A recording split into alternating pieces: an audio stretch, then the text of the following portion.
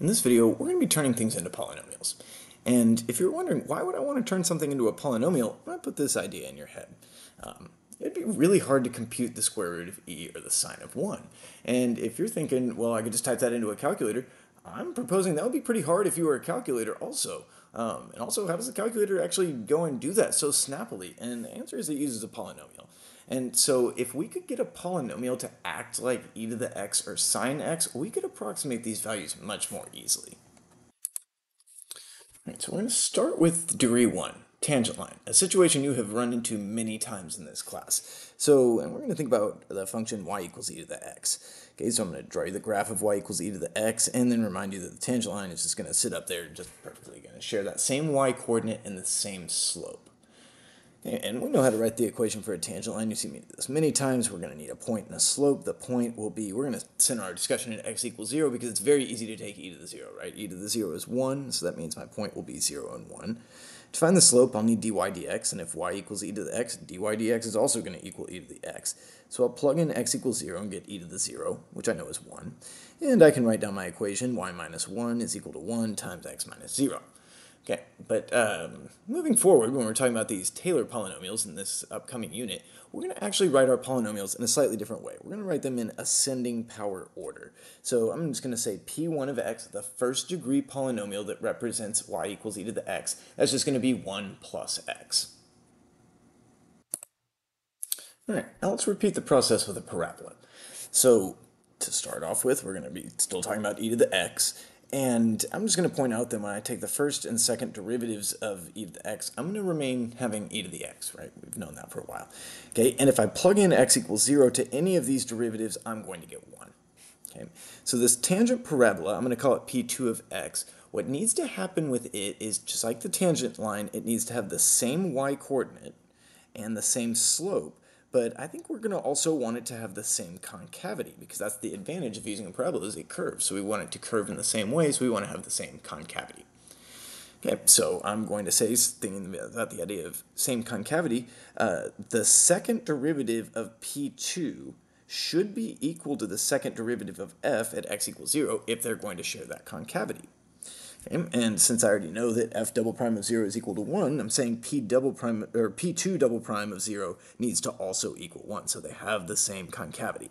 But then the really important realization you need to have here is that the second derivative of any second degree polynomial is going to be a constant. Write out any second degree polynomial you want, ax squared plus bx plus c, x squared plus 2x plus 3, whatever you want. Take the derivative twice. Notice it's going to be a constant. So if p2 double prime of 0 equals 1, that means p2 double prime equals 1 at every x. Okay? And that means that we can say, okay, well, if that's the second derivative of this second degree polynomial that we're going to use to approximate e to the x, then I can anti-differentiate to find the first derivative. So the first derivative of the second degree polynomial that represents e to the x is going to be, you might think of it as x plus c, but again, I'm going to write it in ascending power order. So that's going to be p2 prime of x equals x plus c. But then I'm going to go back to the text in blue and be like, okay, well, it needs to have the same slope. So it needs to have p2 prime of 0 equaling f prime of 0, which is equal to 1. Okay? And that's the whole reason why we're talking about x equals 0 and really talking about e to the x right here at this point, is because it's the easiest to work with. Okay? And so I'm going to see that, when I plug in x equals 0, I'm going to need to have c equal to 1. Okay, so p2 prime of x equals 1 plus x. But that just means I can anti-differentiate one more time to find p2 of x. Okay, so I take the antiderivative using the power rule, add 1 to the power, divide by the new power. So antiderivative of 1 is x, antiderivative of x is 1/2 x squared. I add the constant of integration. I notice the same thing as before. They need to add the same y coordinate. So p2 of 0 needs to equal f of 0, which we know is 1. And that means that this c needs to also equal 1. And p2 of x equals 1 plus x plus 1/2 x squared. Okay, now just to check back in with kind of reality and show you what we're doing here. If I graph y equals e to the x, and then I graph this second degree polynomial we just came up with, notice that this is a whole lot better than a tangent line, especially for x values close to 0. Okay, but we can actually do significantly better than this just by going for a higher degree polynomial and following the same process. Okay, now with this one, I think we're going to go for degree 4. And I think that'll be enough for you to see the pattern, and that's really what I need here is for you to see the patterns. Okay, so I'm going to once again start off with the idea of f of x equals e to the x and take some derivatives. F prime of x equals e to the x. We've done this enough times. We know all of the derivatives of e to the x are e to the x, and so that's what we can write. F's nth derivative at x for every n is equal to e to the x, and that means that f's nth derivative at 0 equals 1. And we'll come back to this idea here in a few minutes. Okay, if I want a fourth degree polynomial, I want it to have the same fourth derivative at x equals 0 as f, but then remember that fourth derivative of a fourth degree polynomial, that's going to be a constant. Okay, so we know that the fourth derivative of p4 is going to need to equal 1 at every x, and we're going to take antiderivatives. So p4 triple prime is going to be the antiderivative of 1 dx, which is going to be c plus x. And if this is like feeling familiar, that shouldn't be a surprise. That's because e to the x is its own derivative. And when I take the derivative and when I take the antiderivative, I'm getting the same thing over and over again.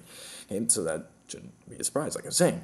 But then notice, okay, every derivative is going to equal 1. So p triple prime of 0 needs to equal f triple prime of 0, which equals 1, meaning when I plug in x equals 0, I'd better get 1, so that means c needs to equal 1. So p4 triple prime is going to equal 1 plus x. Okay, then I'll get p4 double prime by anti-differentiating, taking the antiderivative of 1 plus x. I'll get c plus x plus 1 half x squared, again, very familiar. And I'll think about, okay, the second derivatives need to be equal. They need to have the same concavity. p4 double prime of 0 needs to equal f double prime of 0, which equals 1, which once again means c is going to need to equal 1. Okay, then I can get the first derivative of this fourth degree polynomial by taking the antiderivative of that, which is going to be c plus x plus 1 half x squared plus 1/6 x cubed. And once again, I'm going to point out that a prime of 0 needs to equal 1, or it does equal 1, so p4 prime of 0 needs to equal 1, so they have the same slope, meaning once again that c equals 1. And I might write that 6, instead of a 6 in the denominator, I might write that as a 3 times 2 in the denominator, so that when I take this last antiderivative, hopefully you'll see the bigger picture at play. And so when I take the antiderivative of this last one, I'm going to get c plus x plus 1 half x squared, 1/6 x cubed, and 1/24 x to the 4th. Now in my class, we don't really focus so much on the sequence 1, 1, 2, 6, 24, but you know, if that's a set of numbers you recognize, maybe you know where this is heading. Okay, I might, once again in blue write out, okay, f of 0 equals 1, so p4 of 0 needs to also equal 1, meaning c needs to equal 1, but I'm going to say, all right, it's 1 plus x plus 1 over 2 factorial x squared, 1 over 3 factorial x cubed, and 1 over 4 factorial x to the 4. So, like, if you notice that, like, when I take the antiderivative of 1 over 3 times 2x to the 3, I add 1 to the power, get x to the 4, and throw that 4 into the denominator, that's where I'm going to get that 4 factorial. Okay, and if we were going to go for a fifth degree polynomial, I think you know what the fifth power term would be. Look at him. You know what it is. It's going to be 1 over 5 factorial x to the 5. So if we wanted to go up to a higher degree, like degree n, degree 10, degree 20, we could say, all right, f of x equals e to the x. The nth degree polynomial that represents this function is going to be 1 plus x plus 1 over 2 factorial x squared, which is 1 half x squared, plus 1 over 3 factorial x to the 3, all the way up to 1 over n factorial x to the n. Alright, so if I go back to this Desmos window, I've added in something else, and you might see where this is heading in the future with that sigma notation. But I'm just going to do the sum as n runs from 1 up to k of x to the n over n factorial. That'll give me that kth derivative, or that kth degree polynomial. But I'm remembering I need to start this at n equals 0. Because I need to have that 1, right? I need to have that x to the 0 divided by 0 factorial, which is equal to 1. Okay. And now I've got k equal to 1, so I turn this on, and okay, I've got a tangent line, right? If I bump up k to 2, I've got that tangent parabola, okay? And then, okay, I keep adding more power, and this wagging back and forth is kind of just like the thing about the end behavior of a polynomial. And if I have the 10th degree polynomial representing e to the x, look for positive x, like at least between x equals 0 and x equals 2. There is no perceptible difference between this polynomial and e to the x. It's a very, very accurate approximator. So if I was to ask this calculator, like, what's f of 0.5? Back to our original question, what's the square root of e? 1.649. And then if I do, okay, that's still on screen, call for a square root, there we go, of e, and I get 1.6487. There you go. Even just a 10th degree polynomial is pretty much accurate enough to make this, I mean, this is as close as you need, definitely for AP Calculus. So if I apply this process in general to some other function besides e to the x, what's going to happen is I'm going to be able to develop a rule for the nth degree Maclaurin polynomial for any function f, and it's going to be given by this formula here. And I'm not going to get into it in general because that's getting into the pretty gritty details. If you're interested in that, contact me or like look around the channel. I probably have something a little bit more detailed. I know I'm going to record something this year for a couple of students in my class that are interested in the details. But this is a formula that we need to know. And I think better than memorizing it, it's easier to understand that at each term by term, it's the nth derivative of f with x equals 0 plugged in, divided by the nth factorial times the nth power of x. Realizing I lost my last power of x there. So it's f of 0 plus f prime of 0 times x plus f double prime of 0 divided by 2 factorial x to the 2 plus all the way up to the nth derivative of f at 0 divided by n factorial x to the nth power. And if you're in my class or you watch any more of these videos I have about Taylor and Maclaurin polynomials and series, you'll hear me refer to this formula as the recipe. So using that recipe, let's cook up a Maclaurin polynomial for y equals cosine x. Okay, so if f of x equals cosine x, f prime of x, we know how to take the derivatives of cosine. That's going to be negative sine x, second derivative would be negative cosine x, and the derivative of negative cosine is positive sine, and then I'm all the way back to where I started with fourth derivative is equal to cosine x. And then I'm going to plug in x equals 0 because I need to, kind of like plug in on all those terms, this f of 0, f prime of 0, all these different values. I need to make those numbers so I have a real polynomial. So if I plug in 0 to cosine, I'm going to get cosine of 0 as 1, sine of 0 equals 0, negative cosine of 0 would equal negative 1, again sine of 0 is 0, and then cosine of 0, I'm back to where I started with 1.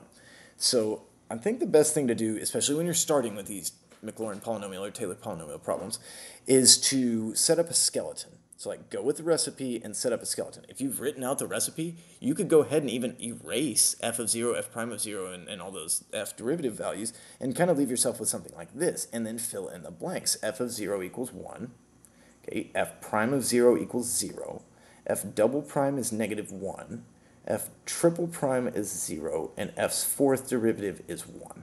Okay, so I fill in all those numbers, and then I simplify, and I'm going to end up with 1 minus x squared over 2 factorial plus x to the 4 over 4 factorial. And now, think about the pattern that these derivatives are undergoing. And then think about what the next term would be, right? These derivatives are going to repeat the same pattern every 4. Okay? So the next term would be 0x to the 5th over 5 factorial, and then the one after that would be negative x to the 6th over 6 factorial. So this cosine polynomial is going to have only even-powered terms, and even number factorials in the denominator. And that's going to be how we're going to remember the formula for it. But we'll get to that in a couple of minutes. All right, let's do the same thing for sine. So we're going to start off with f of x equals sine x. We're going to take its derivatives up to the 4th order. Okay, and you don't need to watch me do that. We've done that many times, and we just did it a few seconds ago. We're going to plug in 0. It's going to work out very similarly. Half of them are going to be 0. The other half are going to be either 1 or negative 1. Okay, and then I'm going to think about kind of a skeleton for this 4th degree polynomial. Okay, leaving some stuff blank so I can fill in, say, f of 0, f prime of 0, f double prime of 0, f triple prime of 0, and f's fourth derivative at 0. If I collect all these terms, it's like, oh, 4th degree polynomial, that doesn't make a whole lot of sense to ask for because they're naming a 4th power term. So I guess it would just be like x minus x to the 3 over 3 factorial. But it's so tempting, like you know what the next derivative is going to be. It's going to be f's 5th derivative is cosine x, and f's 5th derivative at 0 is going to equal positive 1. So the next term would be 1 over 5 factorial x to the 5. And let's just go ahead and add that on and say, okay, that'll be our 5th degree polynomial for sine. And notice, we've got all odd powers, 1st power, 3rd power, 5th power. all odd denominators, 1, 3, 5 factorials. And it's alternating just like cosine. Okay, so that's how we're going to remember that. But again, we'll collect all these formulas here in a moment. All right, the last function I want to work with is one that we don't work with very often. F of x equals 1 over 1 minus x. Okay, and so I'll just point out that I could rewrite this as 1 times 1 over 1 minus x, and I hope that maybe looks vaguely familiar to you, especially in light of the work we've done recently in this course. This kind of looks like the formula for the total for a geometric series that is converging. And it would be if we had first term 1 and common ratio x. So let's just kind of write that out and see what happens. First term is 1. Then each time I multiply by x, so plus x, multiply by x again, I'm going to add x squared, multiply by x again, I'm going to add an x to the third, and just keep on going forever. Okay, and, well, there you go. That's going to be the polynomial that represents it. Okay, now I could go in and show you about a special pattern with the derivatives, okay, but, like I said, in light of the work that we've done recently, I think I'm going to really just stick to the idea that this is a geometric series, this formula for the total. I want you to recognize it on that level. So to wrap this up, I just want to go back over these 4 Maclaurin polynomials, or they're going to become Maclaurin series, that we talked about today and developed. These are the 4 that we must know for Calculus BC, and these are the four that we must know for my class. Okay, and so I'm just going to remind you, e to the x, we determined that was 1 plus x squared over 2 factorial and x to the 3 over 3 factorial, all the way up to x to the n over n factorial and beyond. So that's what makes it a series. And the fact that that's an equality, that's Taylor's theorem. Maybe we can talk about that next time, right? But for now, maybe just take it on faith. And how we're going to remember this one is that e to the x is the easiest of all of them. Okay? It's all positive, all the powers of x, all the n factorials, there it is. Okay, cosine x is the one that has all the even numbers. So that's going to be 1 minus x squared over 2 factorial plus x to the 4 over 4 factorial minus x to the 6 over 6 factorial, and so on. It alternates. It's got even powers of x and even factorial numbers in the bottom. So we're going to remember that, you need even numbers for cosine. Also, I'm not sure if this is part of your pre-calculus class, but cosine x is an even function, and so it's not a coincidence that it has all even-powered terms in its Maclaurin polynomial. Okay, sine x is going to be the one with all the odd-powered terms, so x to the first over 1 factorial, negative x to the 3 over 3 factorial, positive x to the 5 over 5 factorial, and so on. It alternates. It's got odd number powers, which if n is an integer, then 2n plus 1 will be odd, okay, and odd number factorials in the denominator. And then lastly, I might remember it by the fact that it's got all these odd numbers, and I will also point out sine x is an odd function. 1 over 1 minus x, that's going to equal 1 plus x squared plus x to the third all the way up to x to the n and beyond. Now that is only true when the absolute value of x is less than 1, like x between negative 1 and 1, but we already knew that based on what we know about geometric series, and that's what I would say. I really want you to remember this by thinking of it as a geometric series. All right, that's it. That's all I've got to tell you about turning things into polynomials for now. That's all. Thanks for watching.